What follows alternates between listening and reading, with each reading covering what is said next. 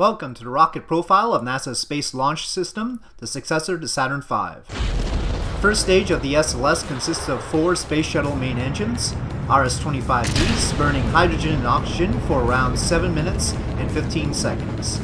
Each engine has a thrust of 2,279 kilonewtons in vacuum and a sea-level efficiency of 363 seconds specific impulse, going up to 452 seconds in vacuum.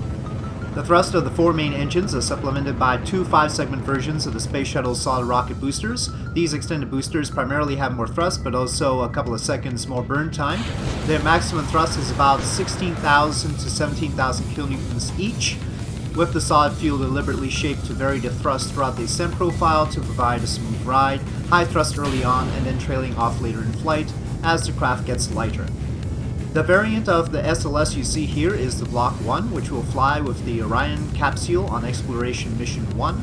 Block 1 and Block 1B both have the ATK 5-segment boosters, while the Block 2 SLS, which will be the version that can match Saturn V's payload capacity to orbit, will need advanced boosters of a type as yet undetermined. Block 1 can lift 70 tons to low Earth orbit, while Block 1B can manage 105 tons. The difference between the versions is the second stage. Block 1 uses the Interim Cryogenic Propulsion Stage, or ICPS, which has a single RL-10 V2 hydrogen-oxygen engine, providing 110 kilonewtons of thrust. It is basically a modified Delta IV upper stage. Block 1B has the Exploration Upper Stage, or EUS, which has 4 RL-10Cs, giving it the extra capacity and a total thrust of around 400 kilonewtons. However, neither of these stages is really meant to get a heavy payload to low Earth orbit. Their low thrust-to-weight ratio makes that somewhat inefficient. As you can see here, the first stage basically can get the rest of the craft to orbit. Rather, they are meant to use most of their fuel to transfer payloads to the Moon and Mars.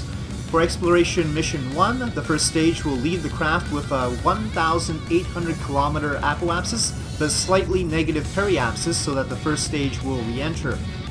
Then the second stage will push Orion and additional payloads to a flyby of the Moon.